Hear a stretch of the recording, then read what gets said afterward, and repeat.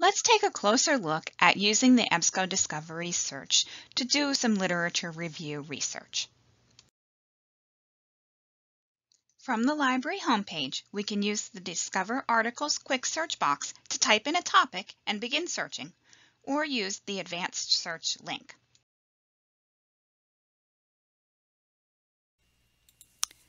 I'm going to begin by using the Ebsco Discovery Service Advanced Search menu because that gives me more options for filtering my results right from the beginning.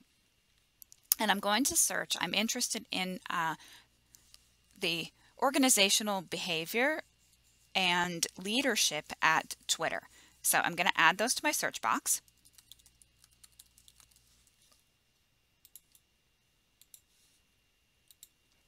And click the search button. That's going to look for my terms as keywords anywhere in the results. I have 25,000 items, which is too many. My search is still too broad, but it gives me an idea of the scope and quantity of information that's available on that's related to this topic. And I immediately have some options to limit my results by source type, by subject, by publisher, by language, and geography. As you can see when I scroll through these results lists, I have academic journals, but I also have many ebooks that are coming up. Ebsco does search all of our library collection. That includes the ebooks, our print books, and all of the databases and publishers that we have access to, which is why your search result is so large. The other reason is because my keywords are, I'm looking for these as keywords anywhere. I can make this more relevant and narrow it down a little bit. I know I'm specifically interested in Twitter as the main primary company that's involved in this research. So I'm going to change that from keyword to a subject search. And that's going to really bring down my results list a lot. 136 items. Some of the items will be full text immediately available in the database. Some will say full text finder, which means that they are available in one of our other databases. And if you click the link, it will walk you through the path to get to the database where that item is available. In this case, this article is part of our Science Direct subscription, and it's going to connect me to that database where I can download the article and export the citation and do what I need to do. When I'm done, I can close it and come right back to my results list. Some items we will not have as part of our library collection, and those you can use the request through interlibrary loan link and we will borrow them for you from another library. At this point, I'm going to take the ebooks and the printed books and the newspaper articles out of my search and limit to scholarly peer-reviewed sources only. That will update my results list further, and now I have 70 articles to look at.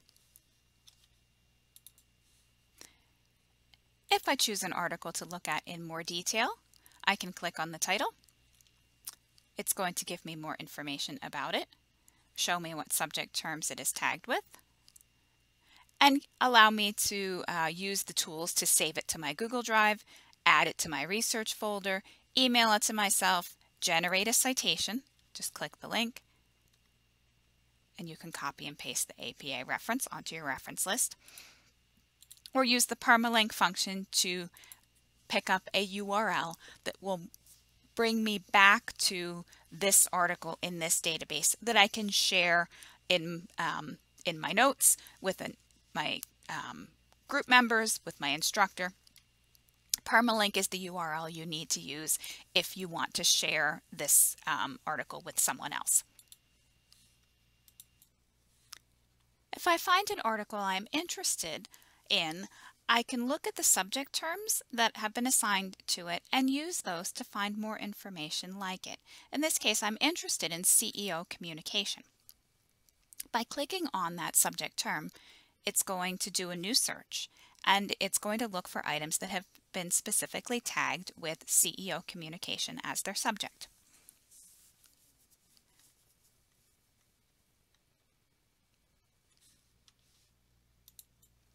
As you're doing your research, pay attention to the language that your authors use, the subject terms that articles are tagged with, and your search limits and options. Be creative in expanding your research and trying different strategies until you find articles that meet the needs for the topic that you have chosen.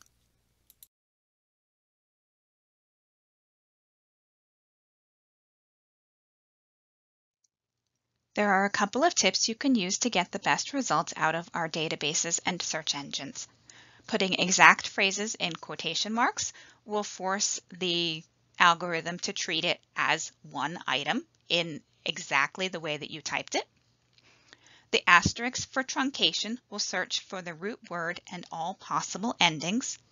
And remember that if you have very similar synonyms or related terms, you can combine those with the word or. One of the features of Ebsco is that you can sign in to create a personal account for yourself so that you can save and organize your research into folders, and you can even save searches so that you can come back to them later or create email alerts to let you know when something new is published that matches your research topic. I hope this overview has given you some confidence to get started with your own research topics. Anytime you have questions, please reach out to us by email, by phone, or use the Chat Now button on our website.